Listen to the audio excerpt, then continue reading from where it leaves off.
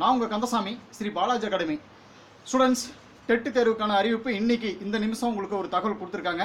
அதாவது டெட்டு தேர்வு நடத்துறதுக்கான அதிகாரிகள் வந்துட்டு வட மாநிலத்தில் நடந்த எலெக்ஷனுக்காக போயிருந்துருக்காங்க. அதனால் தாமதம் ஆயிடுச்சு அப்படின்னு சொல்லிட்டு அமைச்சர் சொல்லியிருக்காரு. ஸோ டெட் எக்ஸாம் கண்டிப்பாக நடத்தப்படும் அப்படிங்கிறது இப்போது இன்றைக்கி வந்த ஒரு தகவல். ஸோ ஸ்டூடெண்ட்ஸ் எல்லாருமே வந்து அசால்ட்டாக இருந்தது போதும். டெட்டு நான் அப்புறம் தான் உங்கள்கிட்ட சொல்லிகிட்டே இருக்கேன். எக்ஸாம் கண்டிப்பாக வரும்னு நான் சொன்னேன். நிச்சயம் எக்ஸாம் வருது. ஸோ அந்த டெட்டில் தான் இத்தனை வதந்திகள் வந்துட்டு இருக்கு, எக்ஸாம் நடத்த மாட்டாங்க அப்படின்னு சொல்லிட்டு அந்த வதந்திகள் நம்பாதீங்க. கண்டிப்பாக டெட் எக்ஸாம் வருது. அதுக்கான தகவல் இன்னைக்கு கொடுத்துருக்காரு அமைச்சர் வந்துட்டு சொல்லியிருக்காரு. அதாவது என்னென்னா, அந்த எக்ஸாம் நடத்துறதுக்கான அந்த அதிகாரிகள் இருந்தாங்க பார்த்தீங்களா, இப்போ நார்த் சைடு நடந்த அந்த 5 மாநிலங்களுக்கான அந்த தேர்தல் நடந்தது பார்த்தீங்களா, அதுக்காக அவங்க போயிட்டதுனால இந்த எக்ஸாம் நடத்துறதுக்கான அதிகாரிகள் இல்லை அப்படின்னு சொல்லிட்டு அவங்க இப்போ மறுபடியும் ரிட்டர்ன் ஆகிட்டாங்க. அதனால் எக்ஸாம் கண்டிப்பாக நடக்கும் அப்படின்னு சொல்லிட்டு இன்றைக்கி ஒரு தகவல் கொடுத்துருக்காரு.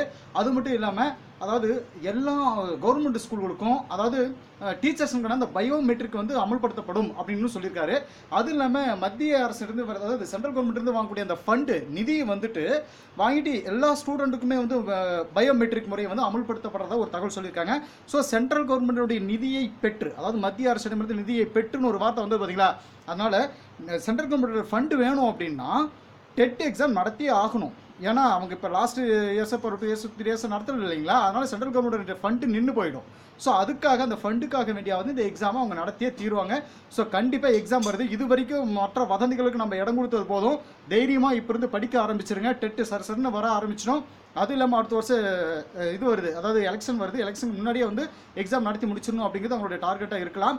ஸோ இது வரைக்கும் யார் என்ன சொல்லியிருந்தாலும் பரவாயில்ல, இதுக்கு மேலே உட்காந்து படிக்க ஆரம்பிச்சுங்க. டெட்டு கண்டிப்பாக வருது, சரிங்களா? சும்மா வந்துட்டு அவங்க சொல்கிறாங்க இவங்க சொல்கிறாங்க எதையுமே நீங்கள் நம்ப வேண்டாம்.